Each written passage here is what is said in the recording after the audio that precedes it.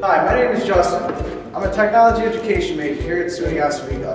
I think you'd really enjoy our program. Wait a second, are you sure you want to do that? Why don't you just take your time and be undeclared like me?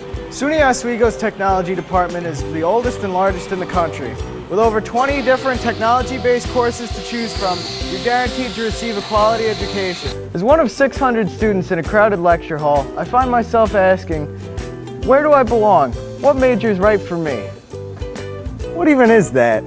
Most of what we do here at the Department of Technology is hands-on learning in one of our 11 state-of-the-art laboratory facilities.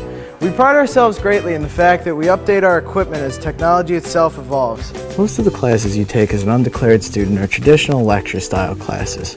I spend a lot of time wondering when I'm actually going to put into practice what I'm learning. As a member of the Oswego Technology Education Association, you're invited to attend both the regional and national TEECA conferences. At these events, you're able to network with other professionals and create connections for future careers. I've been in the library all day. I hope that all this work's worth it. You know, I don't even know if I'm going to be able to get a job out of college. SUNY Oswego's technology department boasts 100% job placement.